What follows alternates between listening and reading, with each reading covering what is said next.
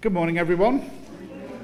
It's good to see you all here this morning, and I hope you've had a joyous journey on the way in. Right, our call to worship this morning. This is the place, this is the time. Here and now, God waits.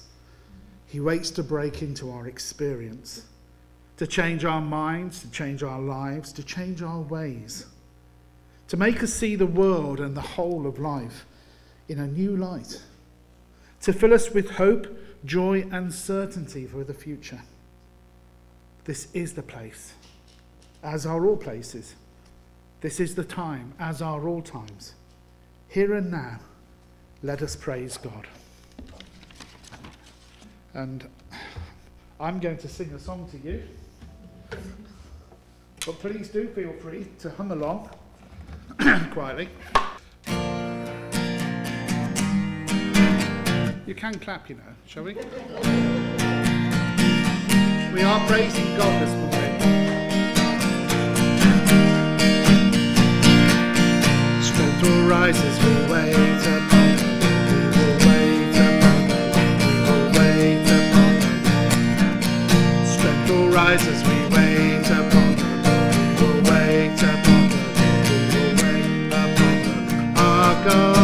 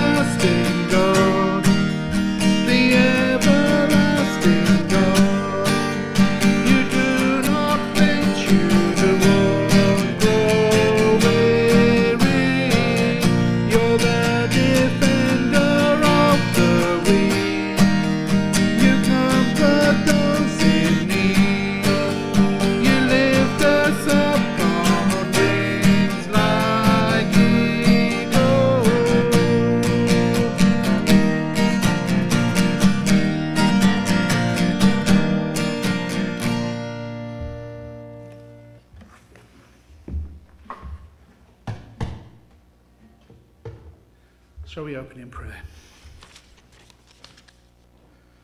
Lord, we want to give you thanks and praise this morning as we come into this place to worship you. Lord, we thank you for all the blessings you give upon us, those that we recognise and sometimes, Lord, those that we don't. But we know that all good things come from you. So, Lord God, in this building used to the sound of singing in better times, where there have been baptisms and funerals, where people have come to be married and to celebrate the birth of a child. This building, where some have wept and some been filled with joy, where people have struggled with the deep things of life, have prayed urgently, been stirred and changed. In this building, where you have so often been with your people, be with us now, we pray. Amen. Amen. Just a few notices. Firstly, the offering basket is out by the door on your way out because we won't be passing it around the church.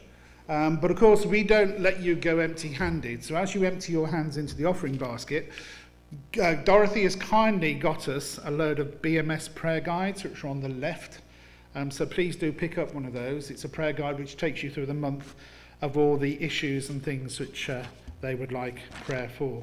So please do pick one up. They're useless at the back on their own. So please do take one as you leave. And if they're all gone, don't panic. The same prayer guide is available on the BMS website. So please do take one as you go. Also, tomorrow we're open for prayer from 2 to 4. So please do, if you've got a few moments, spend time and come and sit in the Lord's presence and listen to him. Eva is going to be doing Jam Club again after school. That is going really well at the moment. We just need to drum up some support because at the moment she's doing it on her own. So I will be talking to some of the people to help Eva. And also Friday, Stay and Play. Oh, that was amazing, wasn't it?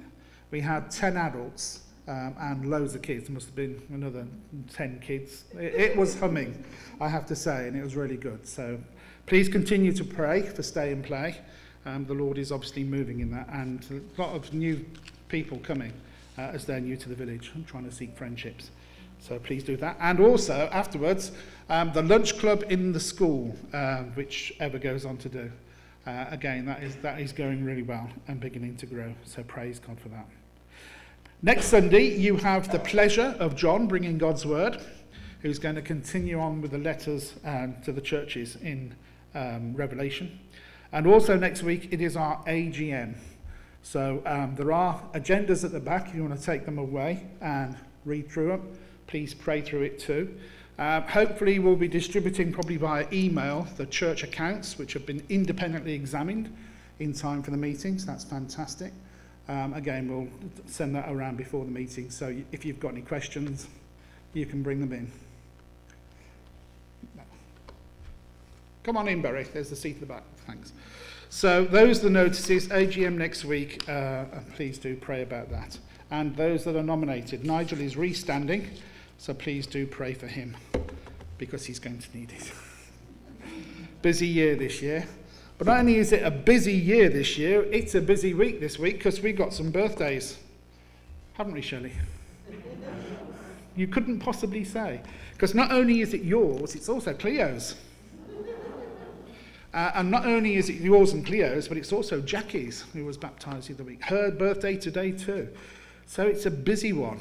And it's also my stepson-in-law. It's his birthday too. So it's all go today, isn't it? So you can hum again while I sing happy birthday.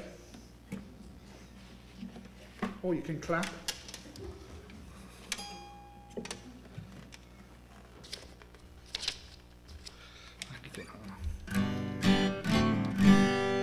Happy birthday to you. Happy birthday to you. Happy birthday, dear friends. Happy birthday to you. Happy birthday to you. To Jesus be true. And God's gracious blessings descend upon you. Bless you, Shirley and Cleo. I do have a card for you here, but I won't walk through just yet with it. Don't go home without it. Not that it's got any money in or anything, but we're going to watch a video which is from our regional team leader, Colin, who's just got a few words he likes to say to us.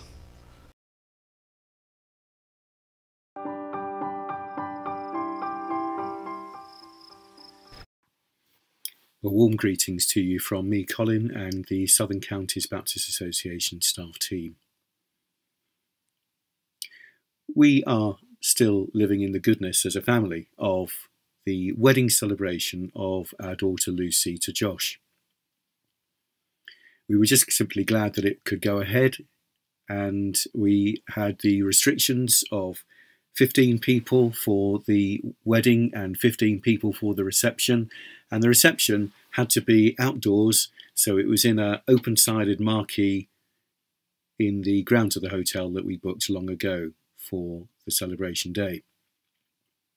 Some while ago we decided that if the wedding could take place, we would simply make the most of whatever it was that we could do, however we could be on the day, and we were gonna just celebrate whatever happened and make it a brilliant day for Lucy and Josh and all of us as we gathered.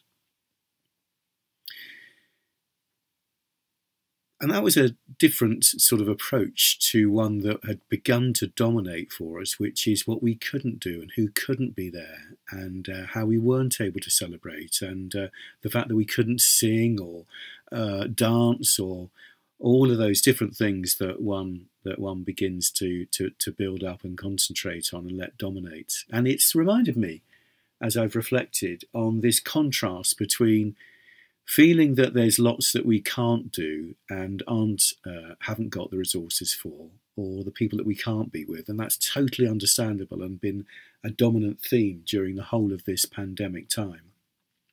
And then another approach, which is the one that says, well, what is it that you can do and have got and are gifts and you can make the most of, and who you can be with in whatever way you choose or are able to be with them. Those two contrasting sort of trends and themes that we have in our own hearts, but also as we talk with other people as well. And I find it, both things are found in the wedding at Cana story in John 2, which I want to make a few connections with. The first is the naming of the scarcity, and it's Mary who does that in John 2. And with the bold comment, we're already told that the wine has run out, with a bold comment to Jesus, there is no more wine. There is no more wine. And what I like about it is that once Jesus has had his own reaction, as he presumably prayerfully thinks about what is being offered to him as a problem, what I like about it is that Mary doesn't give the solution.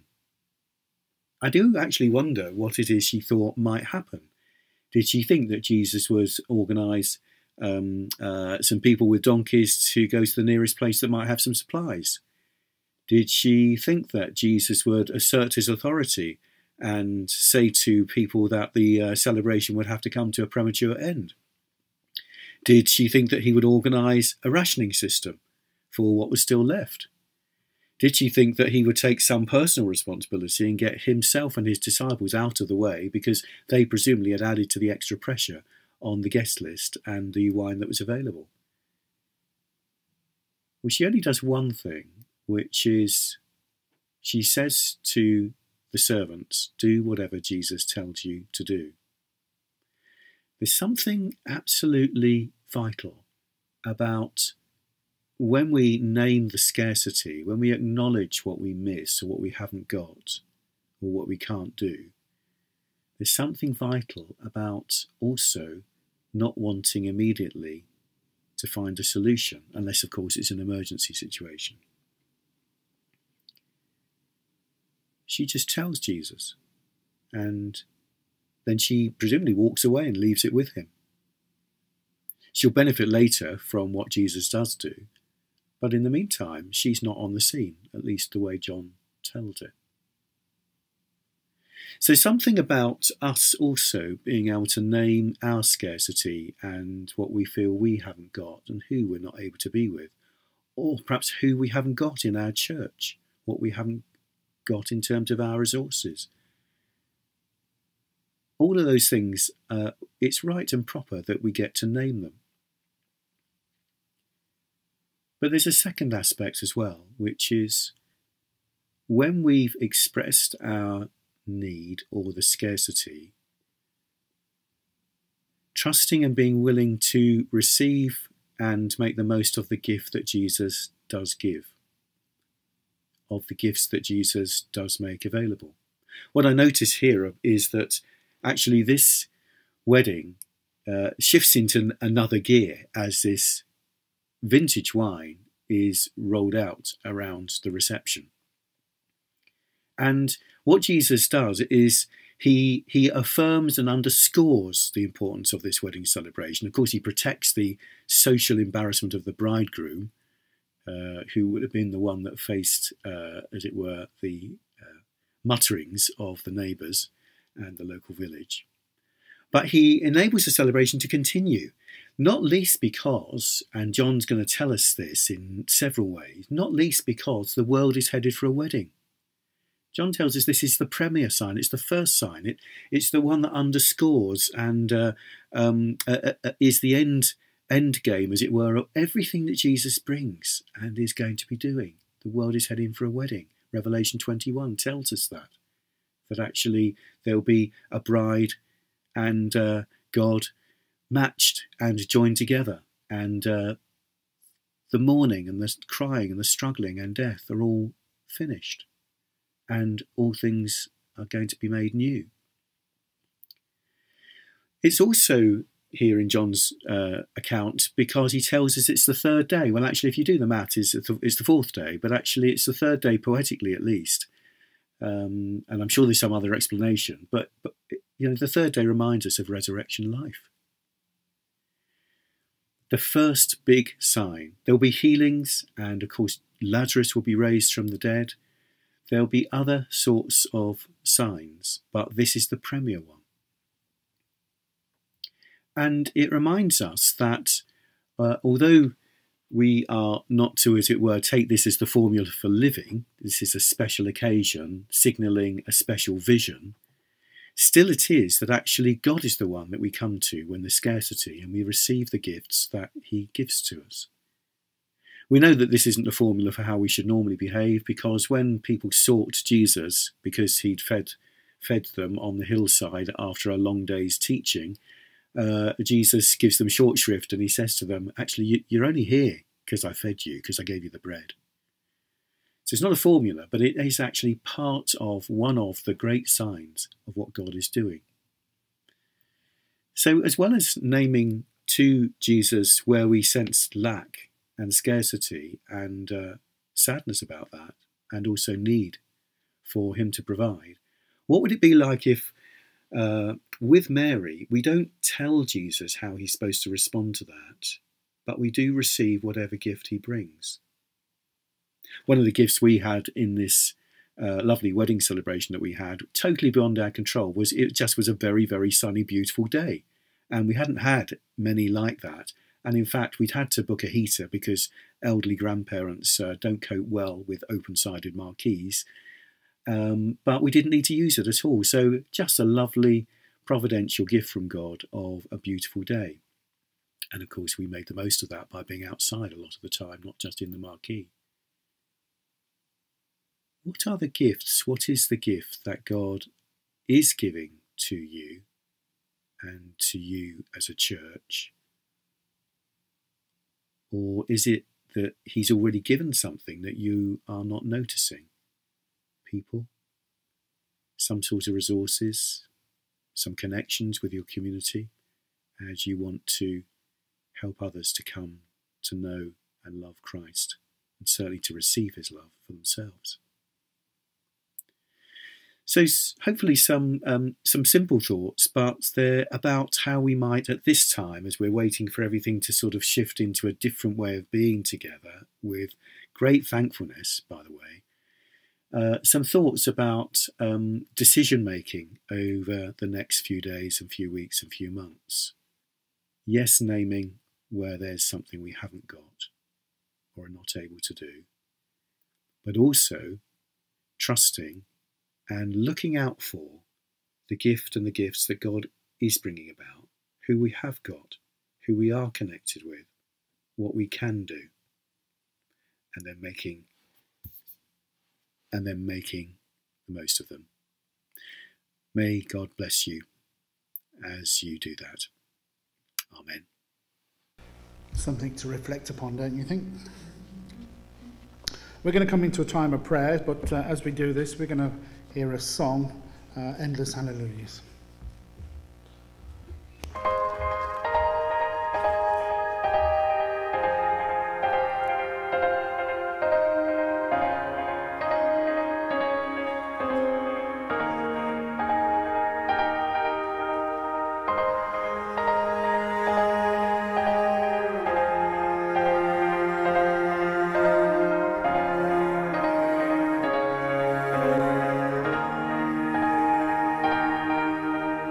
When I stand before your throne, dressed in glory not my own, what a joy I'll sing of on that day. No more tears or broken dreams, forgotten is the minor key. Everything as it was meant to be. And we will worship, worship, forever in your presence we will sing. We will worship, worship you, an endless hallelujah to the King.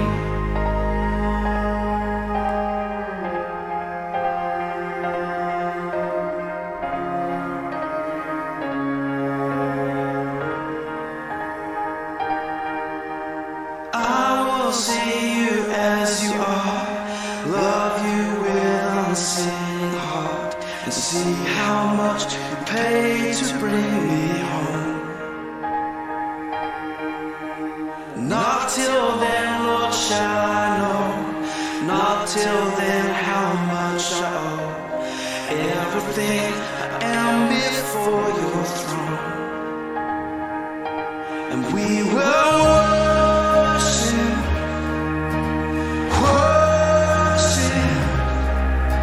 forever in your presence we will sing. We will worship, worship you, an endless hallelujah to the King.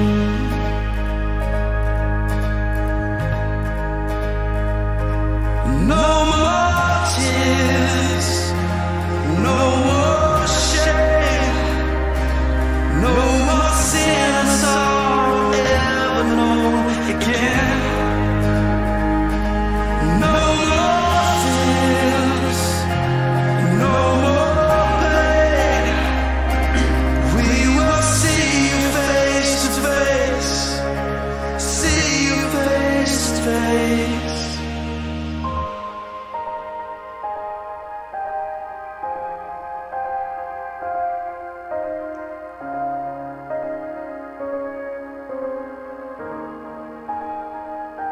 And we will worship, worship, forever in your presence we will sing, sing. We will worship, worship you, an endless hallelujah to the King.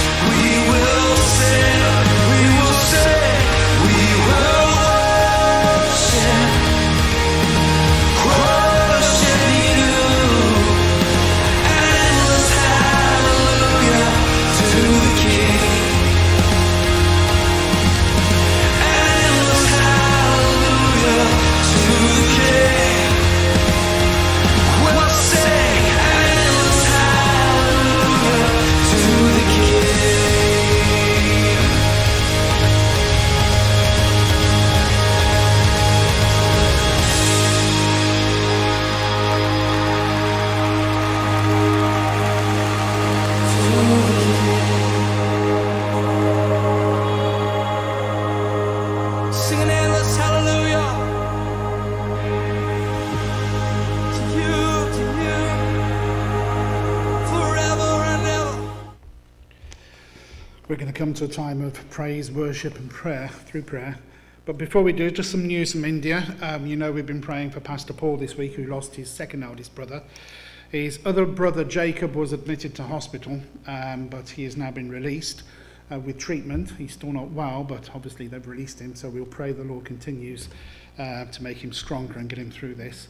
And thankfully, all the children are well on the mend, so we praise God for his mercy there. But do please continue to pray for India as a whole, because it's a horrid situation.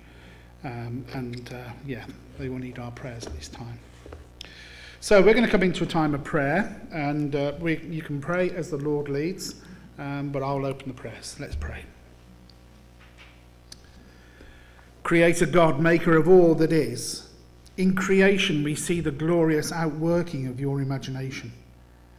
Every creature through your life-giving spirit is spoken into existence and loved into eternity. For the gift of life, we praise and thank you. Generous God, giver of all good things, in your Son we see the wonder and the cost of love. In his living and dying, we feel your compassion and we see your purpose. In his glorious resurrection, we know death not only as endings, but as beginnings. For the promise of life eternal, we praise and thank you, O Lord. Amen. Lord, we give you thanks and praise for the scientists and all the health workers that have continued to push out this vaccine rollout. We praise you, Lord, that we can see light at the end of the tunnel and a return to closer fellowship than we've enjoyed the past 12 months. So we pray, Lord, your blessing upon all those involved in this rollout and for all those in frontline care who have worked tirelessly in the last 12 months. May they know their value and their worth. May they be strengthened each day to continue their duties. And Lord, bless them in their service, we pray. We thank you, Lord, for all the others that service in communities in different ways. Perhaps those that we can recognise and those that we don't. And yet, as they serve us, Lord, it makes our lives better and more wholesome. And we continue to pray for them, Lord. We pray for the newly elected leaders in our local and governments and county councils. Lord, we just pray that they would always put other people first. That despite politics, Lord, they will always seek to do the right thing, be fair and just, and fulfill their promises of the election. And as we turn to our own election next week, Lord, we just pray that you will guide us through the AGM, that you'll help us to discern your will for this place. And as Chris Norris said this morning, Lord, we don't look at what we don't have, but we look at what we do have and how you have blessed us here so richly in the years. So, Lord, we want to give you thanks and praise this morning. We want to lift your name on high because your name is above all other names, and it is you that we praise and worship today, through and in your Son, Jesus Christ. Amen. Father God, you gave your only Son because you loved the world so much. We pray for the peace of the world. We continue to think of those places where war is still raging. And although it's not in the news at the moment, it is still carrying on. We think of Yemen, the violence recently breaking out in Jerusalem.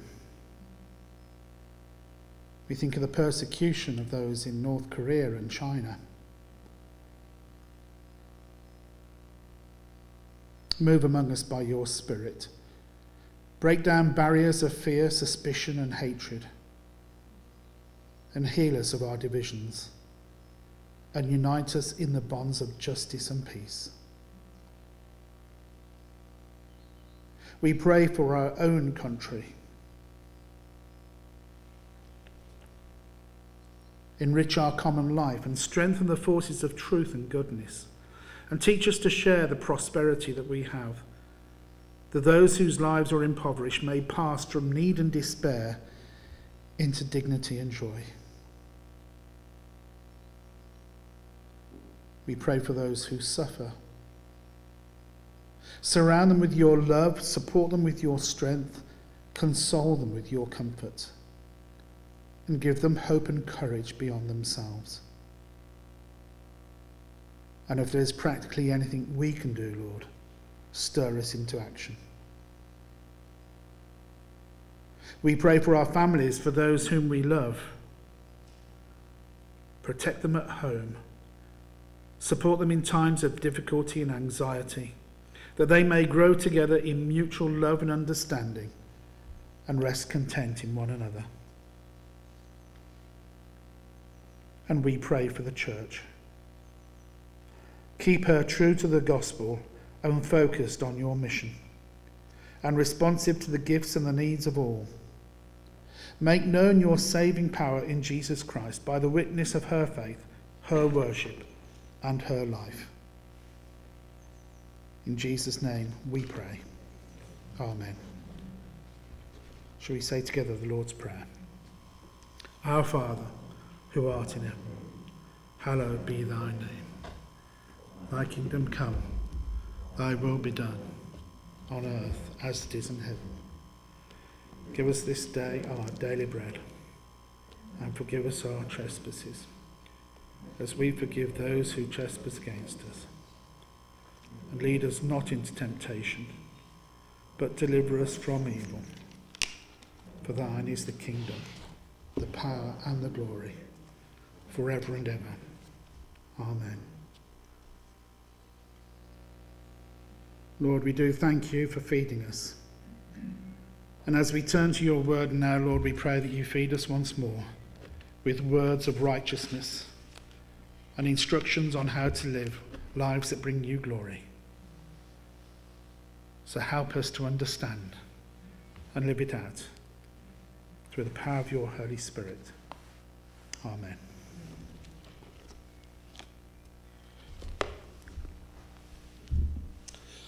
Amen. Well, just a bit of an announcement that this isn't the advertised programme, so I'm just stepping in at the moment. But I want you to turn, if you can, in your Bibles to John chapter 3, verses 1 to 21. And this is one of my favourite passages, because it's got Nick in it. Good old Nick. That's Nicodemus.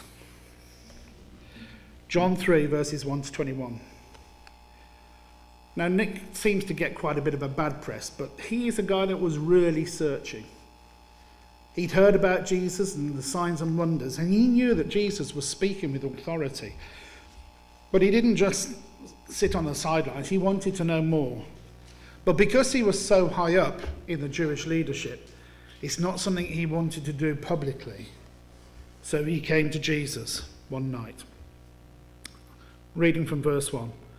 Now there was a man of the Pharisees named Nicodemus, a member of the Jewish ruling council. He came to Jesus at night and said, "Rabbi, we know you are a teacher who has come from God. For no one could perform the miraculous signs you are doing if God were not with him." In reply, Jesus declared, "I tell you the truth, no one can see the kingdom of God unless he is born again." "How can a man be born when he is old?" Nicodemus asked. "Surely he cannot enter a second time into his mother's womb to be born." Jesus answered, "I tell you the truth. No one can enter the kingdom of God unless he is born of water and the Spirit. Flesh gives birth to flesh, but the Spirit gives birth to spirit. You should not be surprised at my saying you must be born again. The wind blows wherever it pleases. You hear its sound. You cannot tell where it comes from or where it's going.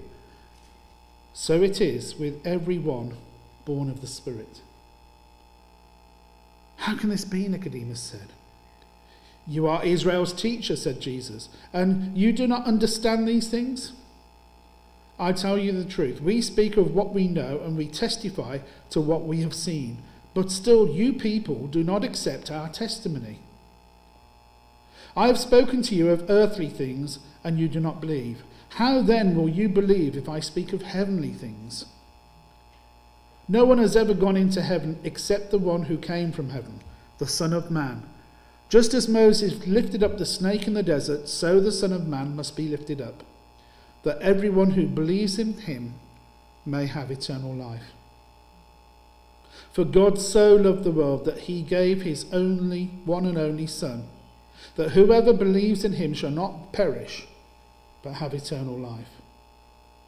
For God did not send his Son into the world to condemn the world, but to save the world through him. Whoever believes in him is not condemned, but whoever does not believe stands condemned already, because he has not believed in the name of God's one and only Son. This is the verdict. Light has come into the world, but men loved darkness instead of light, because their deeds were evil. Everyone who does evil hates the light and will not come into the light for fear that his deeds will be exposed. But whoever lives by the truth comes into the light, so that it may be seen plainly that what he has done has been done through God. May God add his blessing to the reading of his word. So this morning I thought I'd do a quick break from Revelation, because John's carrying that on next week. And I thought, because of where we are as a church in our walk of faith together, I'm going to mention the E word once more. And I know it's a word that makes most Christians uncomfortable. It makes them feel like they do when they hear words like root canal treatment, or income tax returns, or tithing. It means, for many believers, the word evangelism conjures up feelings of guilt, fear, or inadequacy. It brings to mind those awkward conversations and strained relationships. And for this reason, many Christians shy away from Matthew 28's Great Commission, and they pass the book to the minister. Well, I'm here to tell you this morning, it's not just me. The sad truth is that most Christians never reproduce themselves spiritually. They never lead another person to faith in Jesus. And that is a shame. And people who aren't Christians don't feel much better about evangelism than we do. In his book, Unchristian, David Kinnaman interviewed hundreds of young adults on their perceptions and experiences of Christianity. And when it came to the subject of evangelism, the overwhelming response was negative.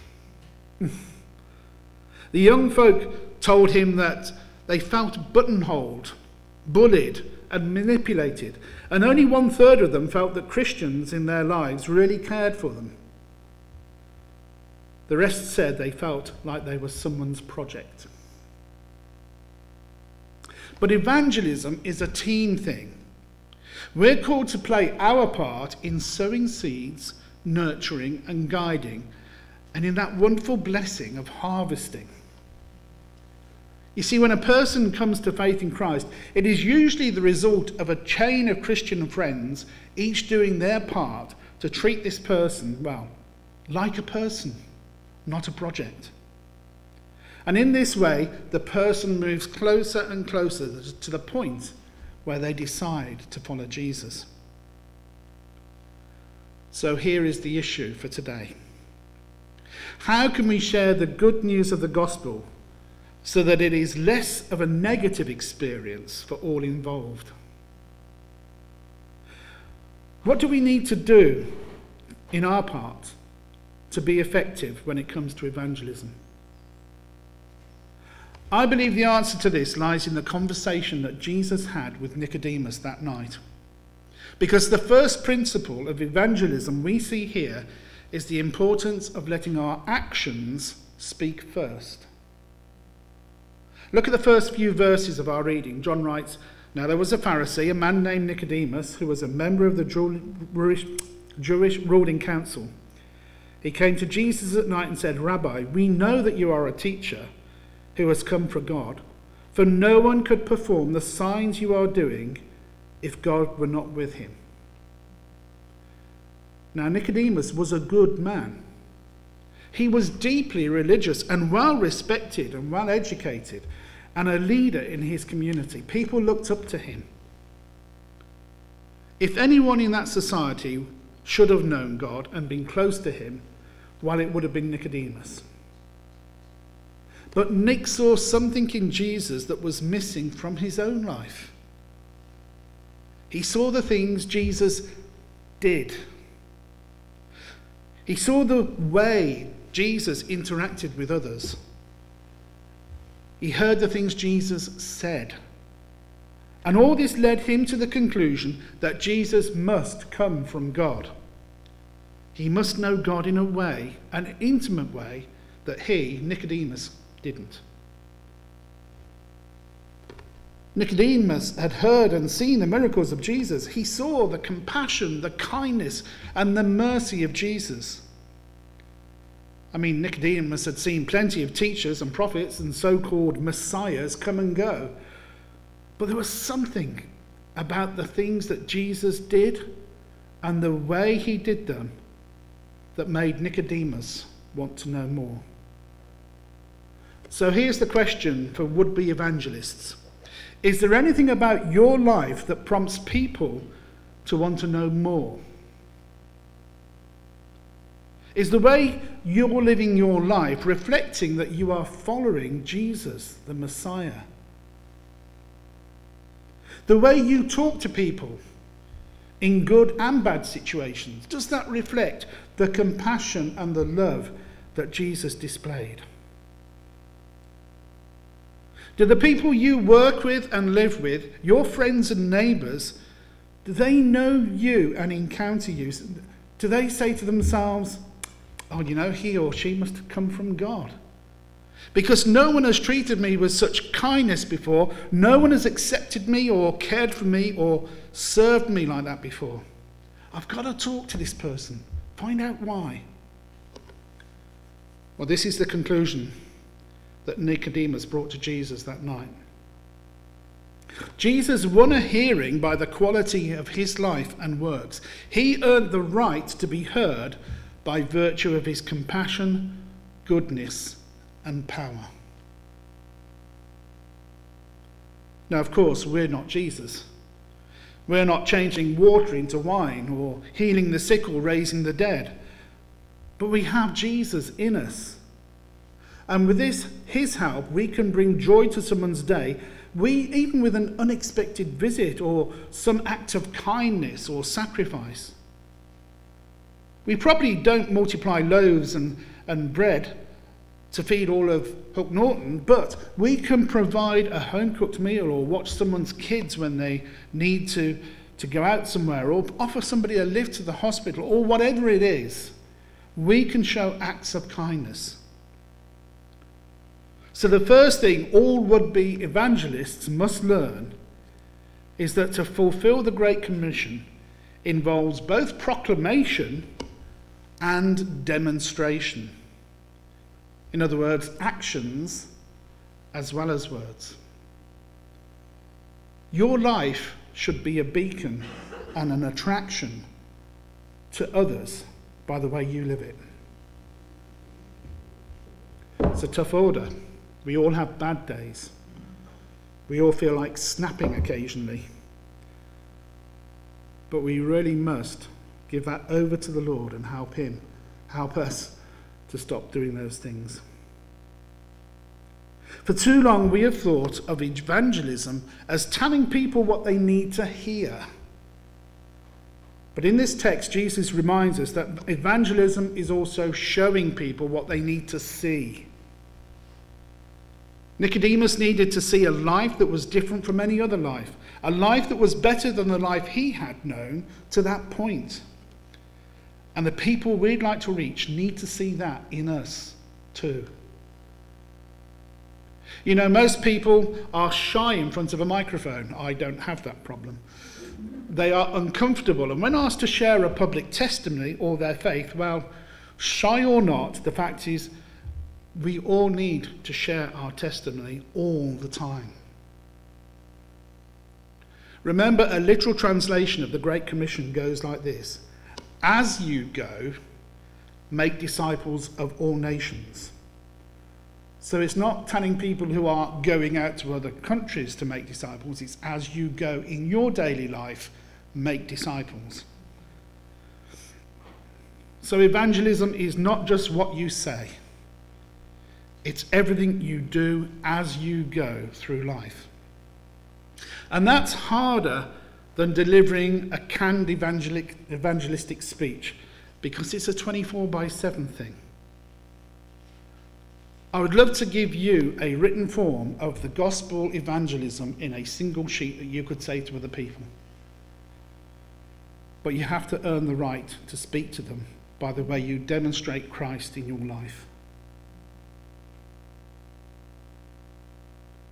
It's the way you live your whole life. Not just here on a Sunday morning, but all the way through the week.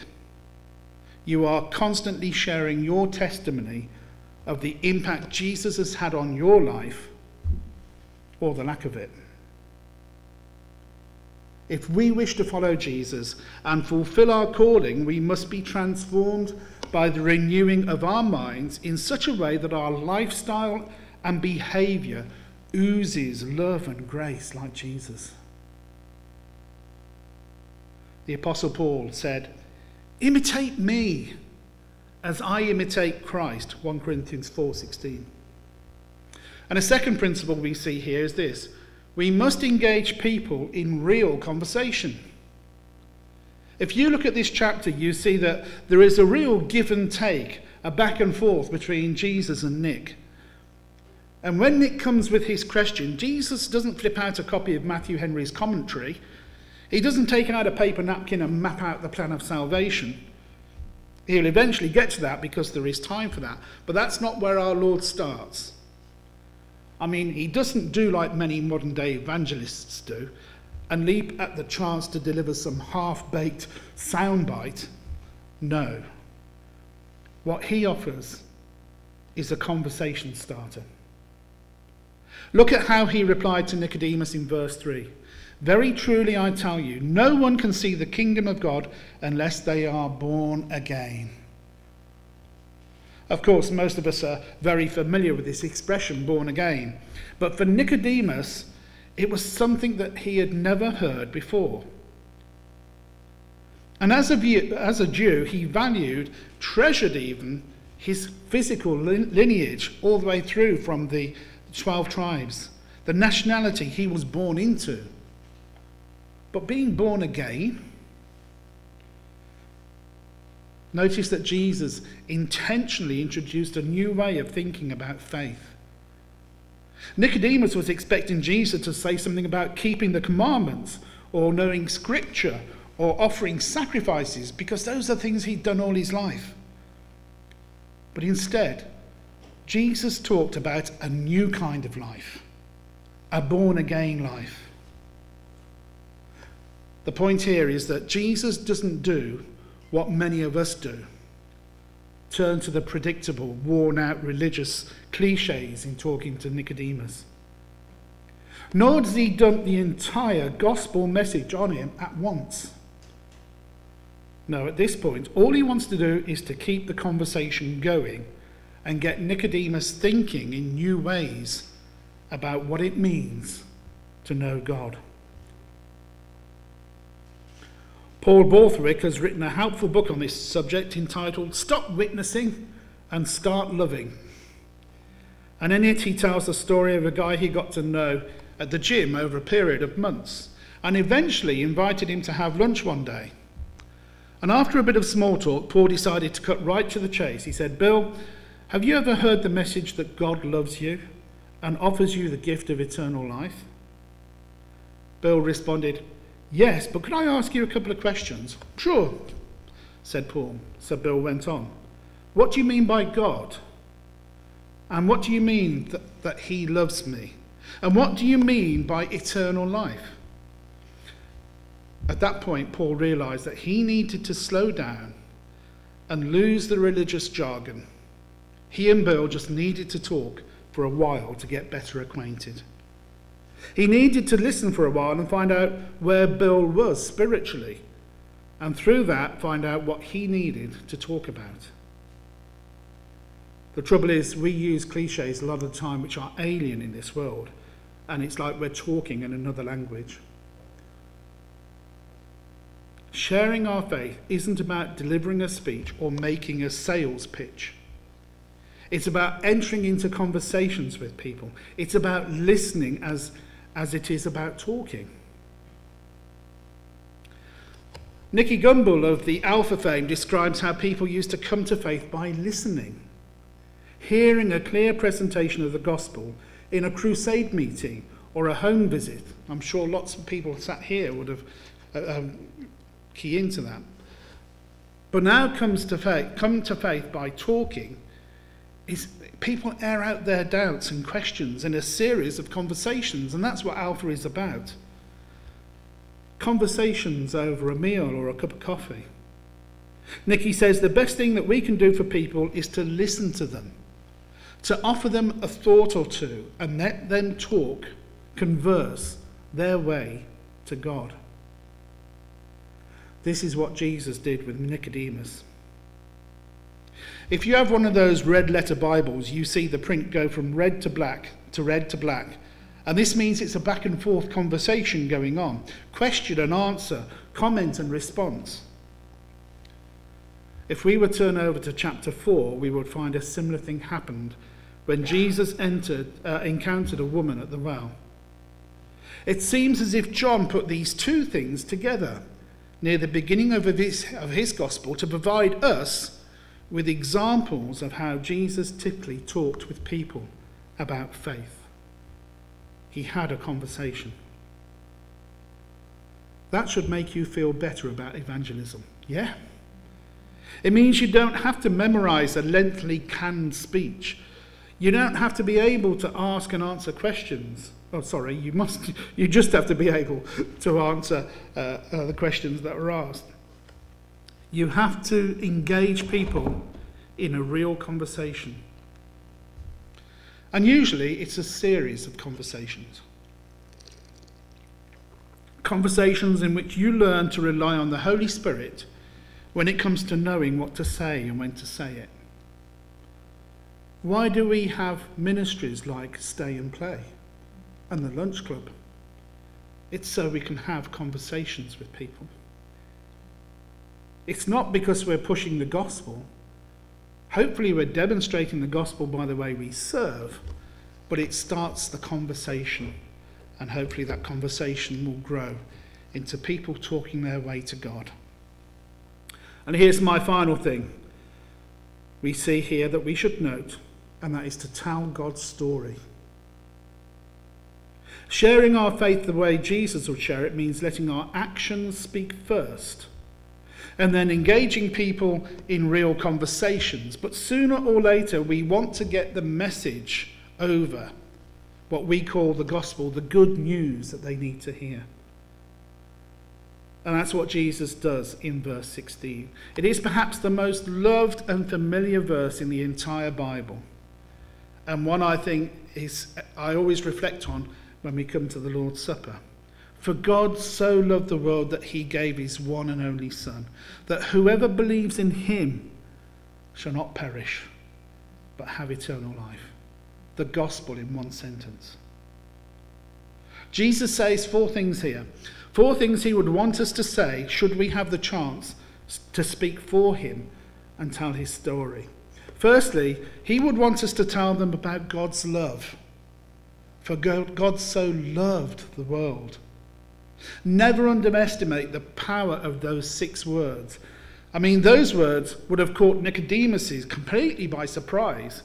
He knew that God loved Israel because they were the chosen people.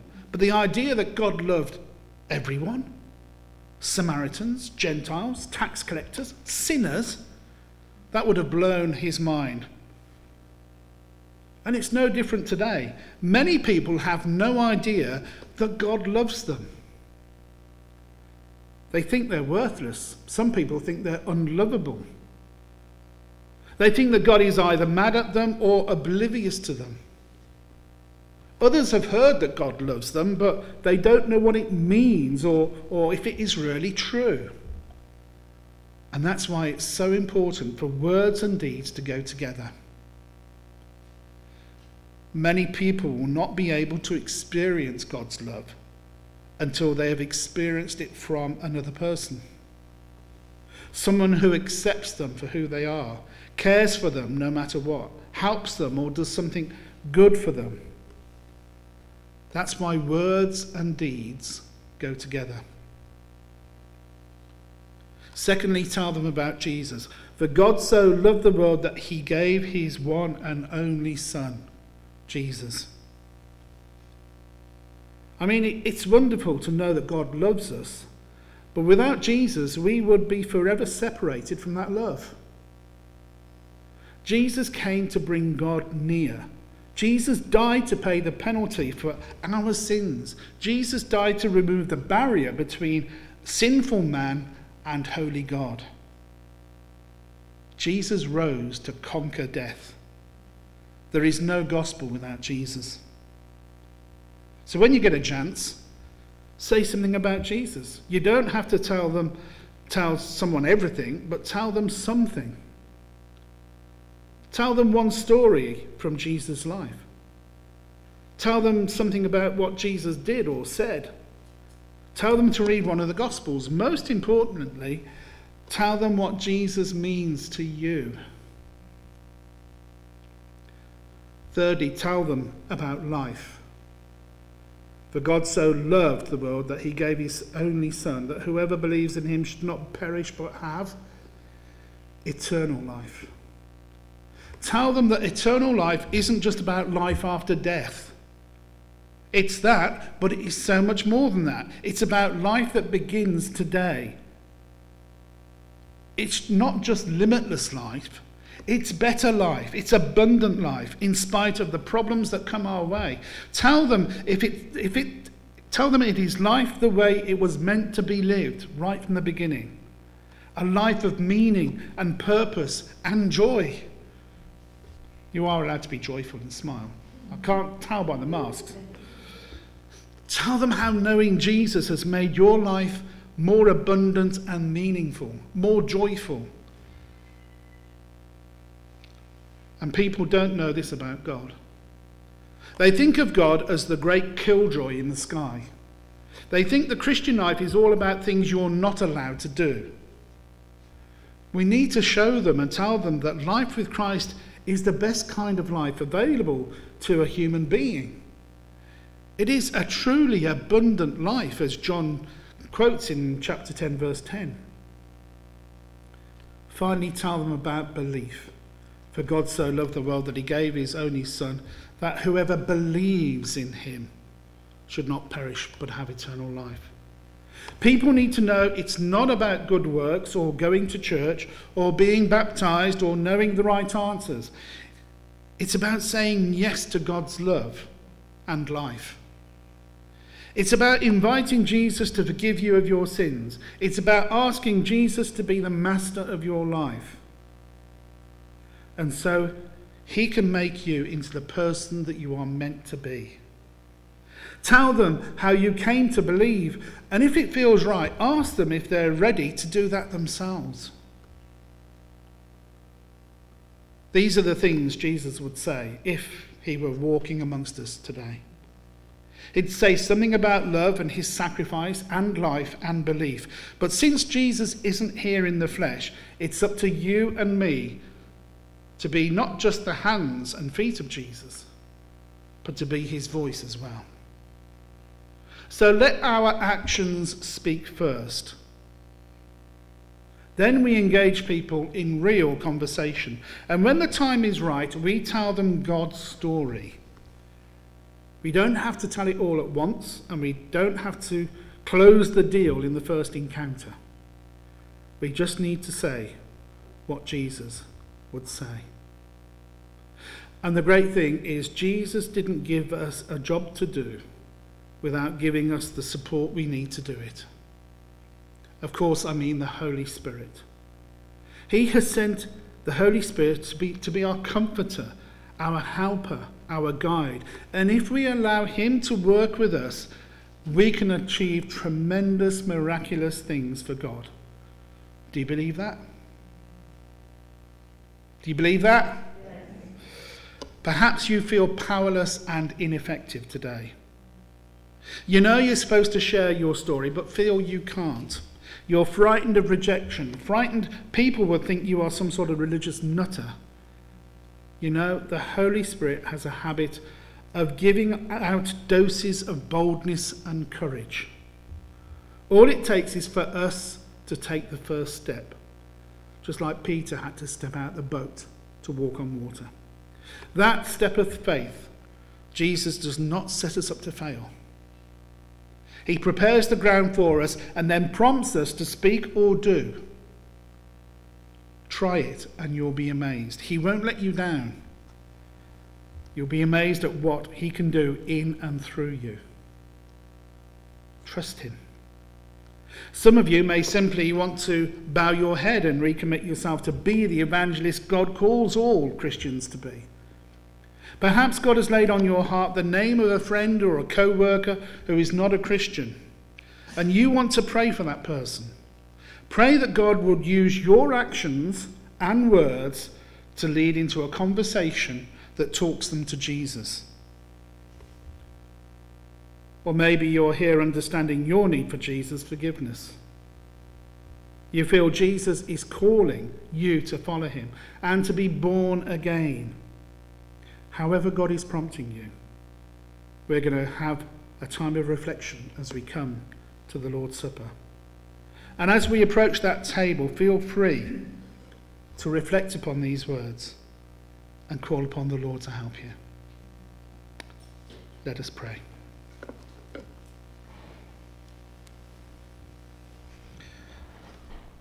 Lord, we thank you that John wrote about that encounter with Nicodemus. We thank you, Lord, for the examples you give us of just having a conversation with people who don't know you.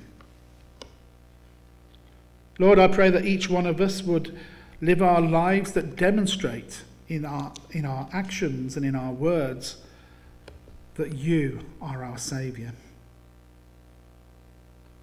And Lord, I pray that when we pluck up courage to start that conversation, that you would guide us by the power of your Holy Spirit to say the words that you want us to say. And Lord, help us to realise that the results are not our responsibility, just our obedience. So help us to be obedient to your promptings in the way that we live our lives, the actions and what we do, the things we say. May they all bring glory to you. Amen. Right, as we approach the Lord's table, we're going to hear a song, Your Grace is Enough.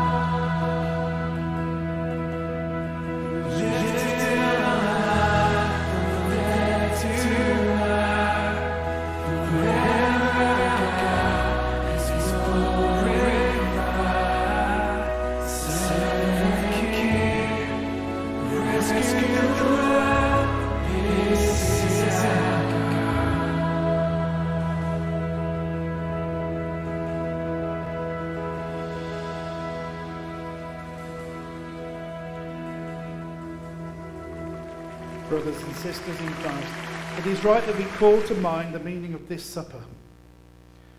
It is a remembrance of the sacrifice of Jesus Christ for the sin of the world, an encounter with the risen Lord, a feeding on him in faith, a communion with one another in his body, the church, and a looking forward to the day when he will come again. Therefore, we need to come in faith, conscious of our weakness, renouncing our sin, humbly putting our trust in Christ, and seeking his grace.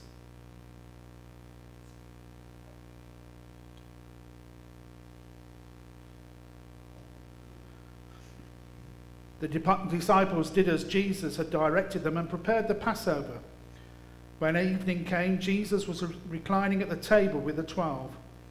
And while they were eating, he said, "I tell you the truth, one will betray me." They were very sad and began to say to him one after the other, "Surely not I, Lord." While they were eating, Jesus took bread, gave thanks, and broke it, and gave it to his disciples, saying, "Take, eat, this is my body." Then he took the cup, gave thanks, and offered it to them, saying, "Drink from it, all of you. This is my blood of the covenant, which is poured out for many for the forgiveness of sins. I tell you, I will not drink of this fruit of the vine from now on until that day when I drink it anew with you in my Father's kingdom."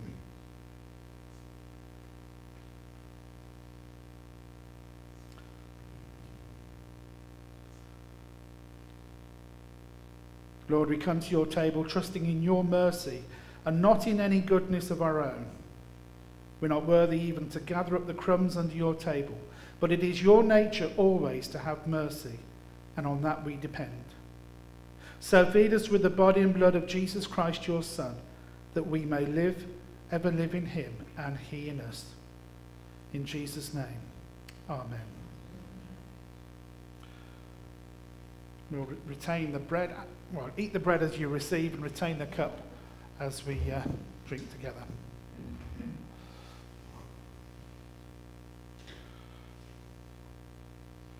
There is a Redeemer, Jesus, God's own Son,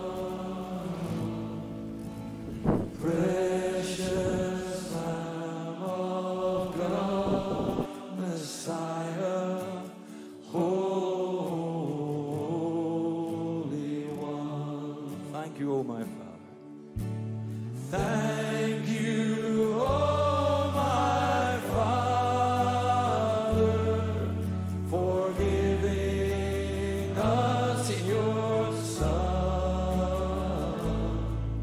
and leaving your Spirit still. The work on earth is done. Jesus, my Redeemer, name above all names, precious Lamb of God, Messiah, oh, for sinners slain. Thank you, oh my Father.